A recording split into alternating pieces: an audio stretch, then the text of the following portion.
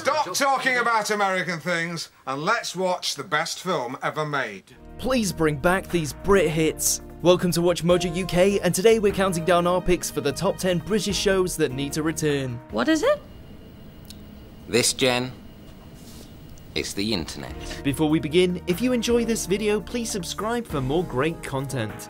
For this list, we look at British shows which were prematurely cancelled, as well as those which have already enjoyed a reasonable run. These programmes were either so popular while airing that we'd unanimously welcome them back, or they went under the radar on initial release and only gained a small cult following before they were scrapped. This is a crisis. A large crisis. In fact, if you've got a moment, it's a 12-story crisis. Number 10, the IT Crowd. It's almost as if she doesn't know anything about computers. What? A pioneer for nerd comedy and geek chic, this 4-series sitcom proved wildly popular with millennials especially.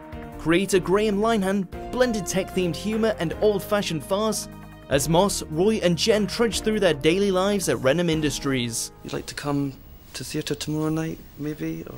I'd be delighted. Despite multiple BAFTA wins and higher than average ratings, a commissioned 5th season was cancelled by Linehan, who felt the show had run its course. Oh, tell me, Margaret, tell us all. How could we possibly pay any more attention to you? We did get a one-off special in 2013, but with its stars moving on to bigger projects, it'll be tough to lure them back into the basement again. Look, I know that the place looks like a bit of a mess, but it's actually a very delicate ecosystem. Number 9, Dream Team. The driver mysteriously dropped the charges, luckily for you. See? Essentially a soap opera about football, Dream Team won big audiences in its heyday. A 10-season run saw the fortunes of Harchester United become a staple of Sunday night programming, playing into the public's fascination with what goes on behind the scenes at a football club. Stunning strike by Mark Hughes, and what can Ron Atkinson do now? Unlike its rival, Footballers' Wives, this drama emphasised the football itself, while the cameos from actual players alongside Carl Fletcher and company added a degree of believability. And Harchester's hopes will rest on the shoulders of this man, Carl Fletcher. The series ended in fiery circumstances, but this potent recipe for football drama would surely still win the Dragons plenty of supporters. Number 8, Limmy's Show. That's right, it's a kilogram of steel, because steel is heavier than feathers. Brian Limon's sketch show offers some of the most absurd and inspired comedy you'll ever see. While the series wasn't to everyone's taste, it only ever aired on BBC Scotland, so there are huge audiences who still haven't met the likes of Falconhoof, the host of a fantasy call-in show, or Dee Dee, an overly analytical layabout. And I had myself a wee dance. A unique show, it ran for 3 seasons and explored all of life's big questions in an entirely original way. You can find the original series on Netflix, but damn it, we still want more unbridled Scottish peculiarity, please. Wrong, mate! Down the bomber strike! Star. Number 7, Garth Marenghi's Darkplace. My name is Dr. Rick Douglas, MD. I got the call too early to grab a shower, so I had to make do with a quick rinse around the key areas. Introducing the self-proclaimed dreamweaver, Garth Marenghi. After an elaborate marketing campaign, this surreal spoof of 1980s TV was only ever aired late at night, so Marenghi's genius may have been missed by lots of us. I warned Garth. I said I'm not an actor, and he said I'll always remember this. Fans of the show still appreciate the skill it takes to make something so deliberately inept, but still entertaining, and co-creators Matthew Holness and Richard Ayoade now boast a dedicated following for their famously farcical production. This ain't a fresh kill. In fact, they don't look like a kill at all. In the end, Channel 4 ditched Darkplace after 1 season, and Dean Linner's spin-off chat show didn't fare much better. Anybody for a reboot? I've got 2 words for you, Sanj. Telekinesis. Number 6, The Peter Serafinowicz Show. Hi, I'm Derek Bum. Say goodbye to daily stains and dirty surfaces with new kitchen gun. What's better than watching TV? Watching someone take the mick out of TV.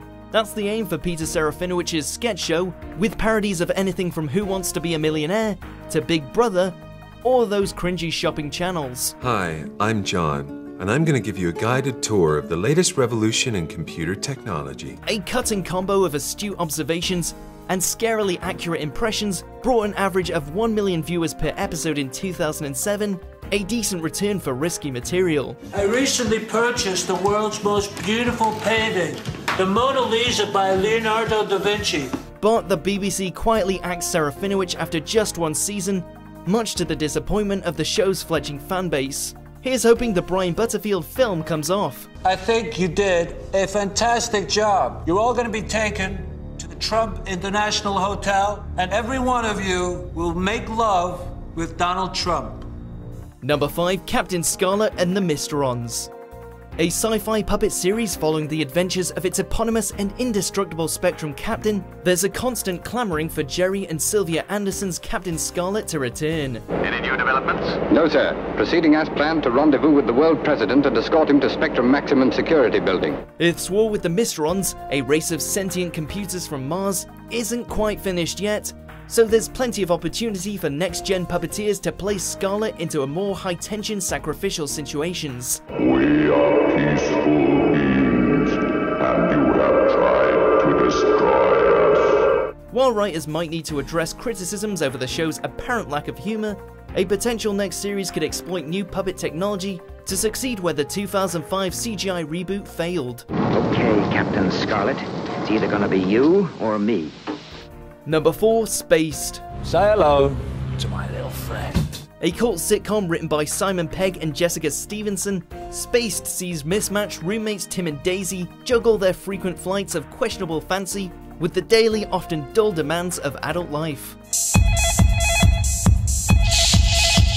Edgar Wright's innovative and cinematic style brings Pegg and Stevenson's razor-sharp writing to life for a combination to transform typically benign everyday situations into first-class entertainment. Oh my god. What?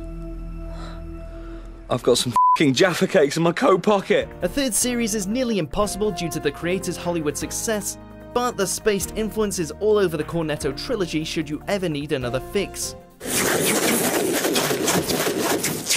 Number 3, I'm Alan Partridge. Have you taped over The Spy Who Loved Me? Following on from his train wreck chat show, Knowing Me, Knowing You, this sitcom sees Partridge desperately try to revive his failing career while managing the deterioration of his own mental state. And you think, oh God, James Bond's going to die! He's going to die! A pioneer of cringe comedy, each episode revolves around Alan humiliating himself in some way in front of an excellent supporting cast of characters who are routinely bemused by his delusional, nonsensical ramblings about owls, James Bond, or gladiators. You've been in this hotel for 182 days, you little shit! While other shows and films have followed, this was peak Partridge, and a surprisingly deep examination of one man's midlife crisis. Jill, is the answer to my original question, do you like me sex-wise, is the answer to that yes or no?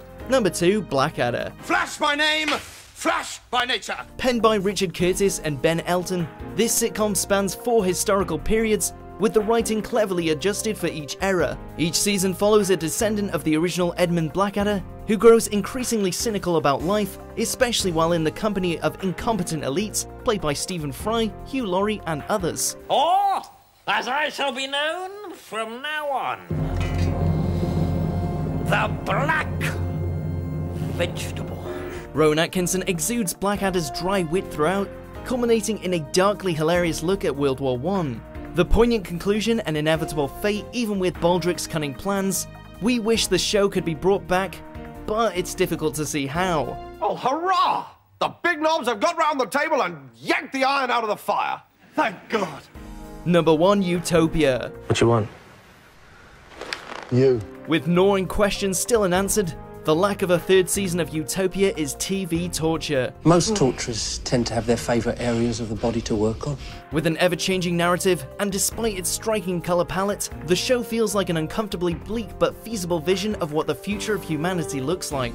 I mean, we're in England. Of course he wants sterling. Its presentation of violence did draw criticism, but Channel 4 were also praised for risking a concept which has since been compared to the international success Black Mirror. Why did you have him then? Sorry? Nothing uses carbon like a first world human, yet you created one. So when 4 prematurely pulled the plug, viewers were up in arms and unfinished storylines were left forever tangled. For sanity's sake, bring it back. Things have gone a bit awry. Do you agree with our picks? Check out these other great clips from Watch Mojo UK and subscribe for more great content.